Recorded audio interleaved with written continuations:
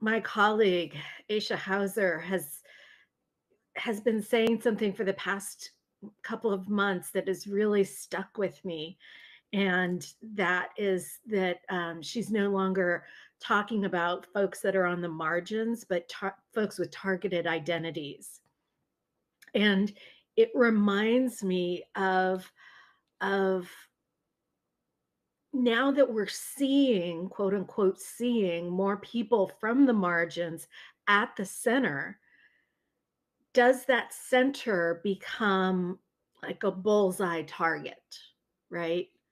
So is that the image that we that we're creating by bringing folks from the margins to the center without support, without care, and without love, just to be able to say that we're diverse, right? And so we hear a lot about that word diversity. We hear a lot about the words diversity, equity, and inclusion as a phrase right now. Um, and but that wasn't always the case. We didn't always talk about diversity, equity, and inclusion in that order, right? We didn't even always talk about all three of them. And full disclosure, you all know that I am your part-time co-lead minister. And in my other life, I am a consultant around equity. And one of the things that I know is that the the genre, the area, the grouping of what's become this full-blown industry of diversity, equity, and inclusion has just spread like wildfire. So between May and September of 2020, and those dates are important, DEI, diversity, equity, inclusion related job postings increased by 123%. This was in some of the height of the pandemic, right? So while everything else is closing down, shutting down, diversity, equity, and inclusion is bursting forth into our everyday lexicon, everyday jargon. And it's not a coincidence that that was also the same time as the summer of our resistance, right? Those two things are inexorably linked together. That we would see what was going on in Minneapolis and other communities and think that there needs to be some kind of response. What do we do? How do we do this? And it's interesting to see the evolution of the terms. So in the 1960s, we talked about diversity. We talked about the need to have more people of color in all different levels of institutions, higher learning, all of the different places that we knew we could be. And it was really about when we were talking about diversity, it was really talking about um, being able to be seen, having the numbers, making sure that affirmative action was working to get people opportunities that were really important and necessary in our communities. And then in the 1980s, we see that term diversity kind of changing, and we start hearing the word inclusion more. And inclusion somehow kind of got almost equated to diversity, right?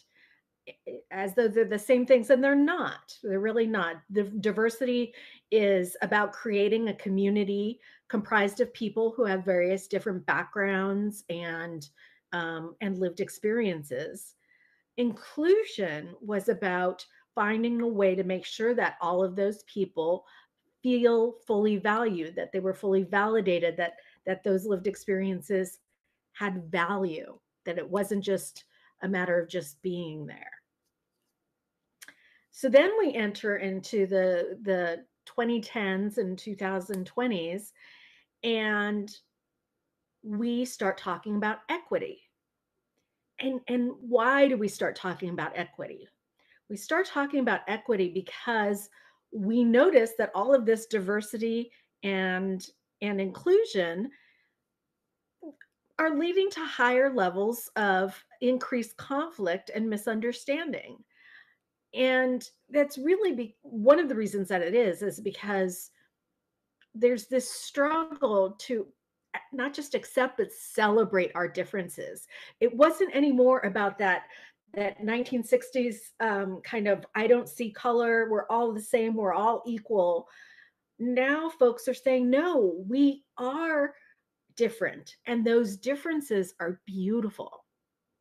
Inclusion doesn't mean that we just pretend that those differences don't exist. It means that we acknowledge those differences and we use those differences to create diverse, equitable, and inclusive communities, the kind of communities that we want to see in the world.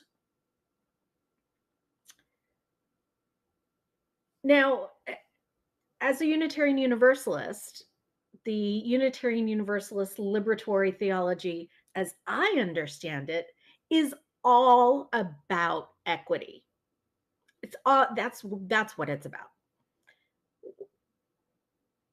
Equity as in everyone gets what they need to be successful, that they are not just surviving, but thriving. Because that thriving, that spot is where the spark of creativity, the things that we couldn't do alone that we can do together collaboratively, that's when that happens. As universalists, our faith is grounded on the idea that our theological mandate for liberation, or to put it in the terms that were then, is to create heaven on earth. So what does it mean to create? What does it mean to create that community of not just diversity, not just inclusion, but equity? Because as Aisha also says, it's never been about inclusion. It's always been about liberation. So happily, I believe that we are in full-on throes of creation. I really do believe that we are in a moment of creativity, of creation, of curiosity and imagination, and thinking about the things that haven't been and what could be. But folks, I do also have to admit that sometimes creation isn't really pretty, right? Like, let's be honest, right? Sometimes, like when you have bugs and their larvae, and you're like, oh, that's kind of gross and icky. That maybe doesn't look really pretty, but it's still creation, right? And sometimes creation has unintended consequences. We have explosions of stars in the universes, which hundreds and millions of thousands of light years later create a dinosaur extinction. That was just some little atom wanting to be free, and then, oh gosh, look at what happened over there. The entire species goes extinct. There are many, many creation stories that talk about unintended consequences. Many of our cultures have them as part of their basis of how we as human beings came into being. And what kind of holds them all together um, is this idea that the first tries sometimes go awry. Like sometimes they just don't go the way that we thought they were going to go, and we need a do-over. And so in the Popol Vuh, which is of the Maya, the Kiechi people of the Maya, is part of their creation stories. It starts with the mud people, and the creator realizes the mud people, that's just not going to work because if they get wet, they just dissolve.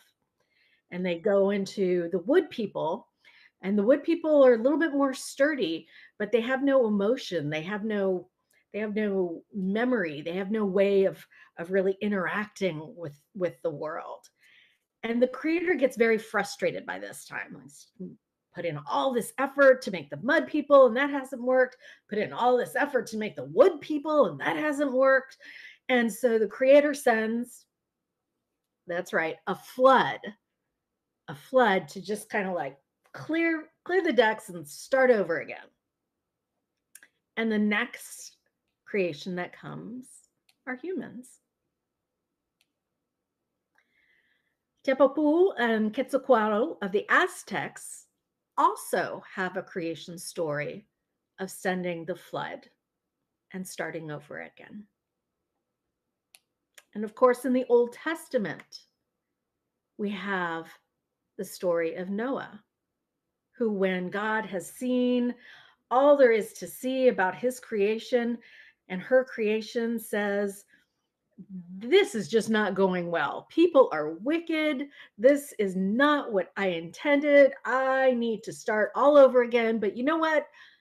The animals, it really wasn't their fault. So we're going to put the animals on the ark with Noah and his family. And we're just going to, try and see what we can do about this. But everybody else, everything else has to go.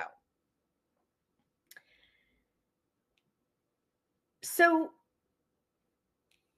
those are just some of the creation stories that we see. And we think about this kind of as we're thinking about, do we have to really have that start over, right? Do we really have to have that thing where we just clear everything out and just go, you know what? Let's just start completely all over. And the reason I think about this, about these creation myths, is I think that we're in that, as Unitarian Universalists, that we're in that second creation. I think that we are in that moment where in the 1960s and 70s, we made promises that we couldn't keep and didn't keep in terms of who we wanted to be as a covenantal faith. And we didn't do we didn't practice our faith well, right? We put people in, we started to put people at the center, and that center became a bullseye. And we can see this happen in our own modern times as well. We see athletes like Simone Biles and Naomi Osaka, and politicians like Alexandria Ocasio-Cortez, and the women's versus the men's pro soccer teams. We see how we bring people to the center, and then we have impossible standards for them. Just impossible standards. And going back to Lauryn Hill, who set those standards? Who stands to gain from those standards? Are they standards that had the intention or the creation of the folks that we are now setting in the center? I'm not so sure. From a lived experience, I can tell you that I've seen it happen in Unitarian Universalist spaces, that when those who demand equity are then targeted to be held to a higher standard. Religious professionals of colors have always been needing to be always on, never making a mistake, often criticized for holding up the mirror to the congregation that the congregation said that they wanted. 2018 was a tumultuous year in Unitarian Universalism, and religious professionals of color came under attack in unprecedented numbers. Many left. It felt like we were having echoes of the 1960s and 70s in Unitarian Universalism. Today, many of those same religious professionals of color who remain are hanging on to their ministries by a thread, often targeted with the policies and procedures initially set up for white male ministers of privilege. So let me be super clear. This is not to say that these folks shouldn't be held accountable. Of course, we should be held accountable. Absolutely, we should be held accountable as religious professionals. My question is, it's the standards and who gets to set those standards that is at issue. Because the standards and who gets to set them are allowing these religious professionals of color to be made a target. Standards and policies that we had no part in the creation of are now being used as weapons.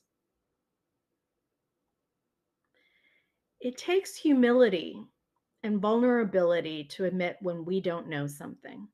I know that when I have to admit that I don't know something, it usually comes from a pretty vulnerable place. But when do we learn that? As children, we're often encouraged to learn, to admit mistakes, to say we're sorry. When does that shift? Why does it shift? Why can't we continue to embrace that learning, that vulnerable space with each other? So, what would it look like to support people as they move from the margins to the center? What would it look like so that center isn't that bullseye target? Do you know what it feels like? Do you know what it looks like? What does it smell like? What does it taste like? Have you asked? Where in your life and in community could you ask?